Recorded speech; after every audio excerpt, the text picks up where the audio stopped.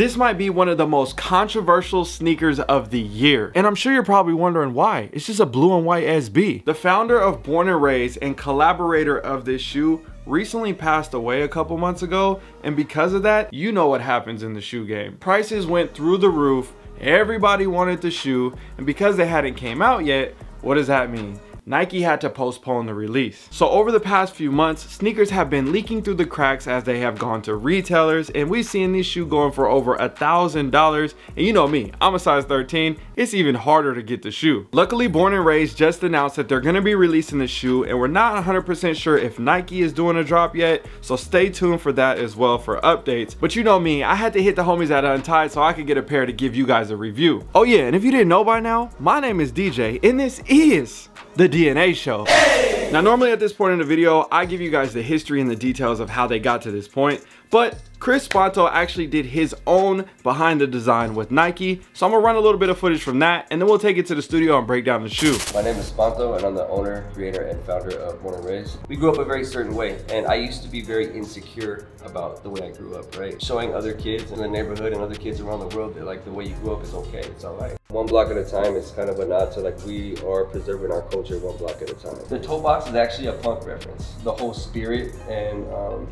idea of Venice as a whole from the era that I grew up in was like, it's, you know, it was very punk, so I wanted to use a punk reference for that.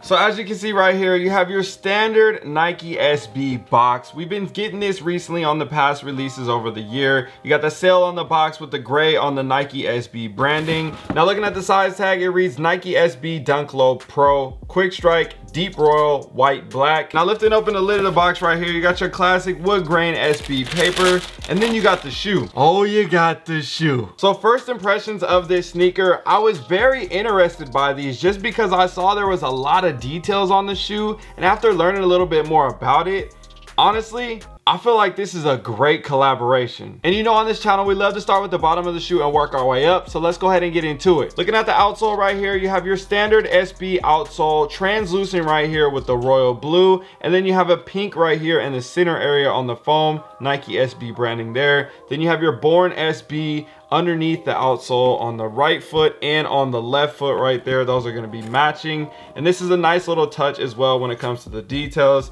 Now going to the midsole, all white with the white stitch, but actually if you turn to the back end on the midsole right here around the heel, you have on the turf with the Nike swoosh right here. Super dope. As you've heard from the story as well, you understand why. It's just on the turf, my home turf, the home field type thing. I understand the branding and the messaging on there right there. Now going to the upper, this thing is loaded with a bunch of different details, but the materials are really nice on these things. You essentially have a two-tone upper with an iridescent swoosh. So looking at the blue suede area, just feeling it right here, it feels really nice and soft. And you can see the little punk details around the holes on the top end of the shoe, but also right here around the toe box area as well with the white tumbled leather on that area. Now looking at the front of the shoe right here, you have one block on the right foot, and then on the left foot it says at a time, putting those together one block at a time, which another thing that he talks about when it comes to representing his city one block at a time. And I like how they added that detail as well on the tongue right here, but also they switched that and they added the Born SB right here on the top of the tongue, matching that same tag on the outsole of the shoe. Now these come standard with a pair of blue laces to match the upper. If you unlace the shoe right here, you can see it says in loving memory. Now this has a lot of meanings, and obviously yes, after he has passed away, this has added another meaning to this shoe, which is something that's making this shoe even more powerful as we go through this review, because you can tell just how much energy he put into his community and the people around him just by the effort that they put into this collaboration. Some collaborations, they keep it a little bit more simple. They don't have as many details all throughout the shoe, but you can see there was a lot of effort that was put into this shoe, literally on every aspect of this sneaker. So not only do you have the standard pair of blue laces, you have a pair of sail flat white laces with the in loving memory as well. Then you have the fat white laces, and then you have the paisley pink print laces as well on here. These are all super dope, and honestly I feel like these could go with any of these laces. The pink laces with the pink accents on the shoe I think might be a really nice touch as well. Let me know which laces you guys think would look best in the comment section down below. Now looking behind the tongue, you have a patch that says on the turf, and just below that you have the Born SB in the pink square. And then if you flip back the little tab behind the tongue, it actually says don't be a lame. And honestly, I like that. I'm glad that Nike said, you know what, we'll let you put that on the shoe, because sometimes people be lames for no reason. Now continuing on with the inside of the shoe, you have a white leather right here all throughout the sock liner, and then you have an image on the outsole showing you guys a picture of Venice as well, and then you have the Born SB branding with the white Nike swoosh on the back of the heel. Now speaking of the heel, this is a part that is really dope to me. It's giving me those old hologram vibes from back in the day growing up as a kid. But as you move the shoe, it kind of changes colors, but not only does it change colors, it actually says Nike SB, and then if you move it the other way, it says Born SB, just like you see the logo on the tongue and on the outsole. So adding that little touch and that little feature and the little, you know what I'm saying, it's just all these little things that just make this shoe super dope, and I think probably make a lot of people consider this to be one of the greatest SBs of the year, which we'll get in that conversation later this year.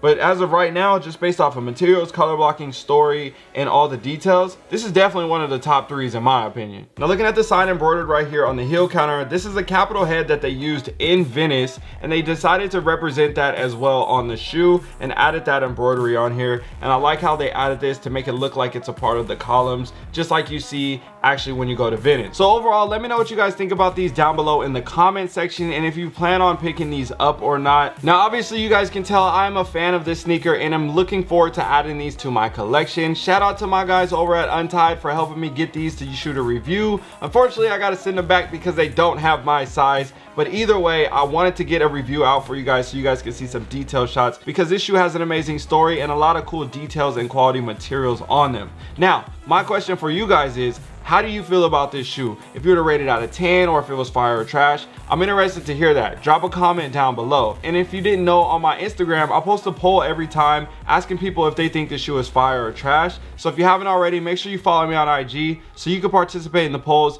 and see all the results here on the channel. I asked the people a simple question, and this is what they said. 91% of the people chose fire and 9% of the people chose trash. Now typically when we see results like this on a shoe, that means it's gonna be one of the top 5 or top 10 shoes of the year, hands down. Whenever it falls in the 90 percentile, you're talking about a shoe that everybody likes. And you know what that means. When it's a shoe that everybody likes, the price is always going crazy on these things too.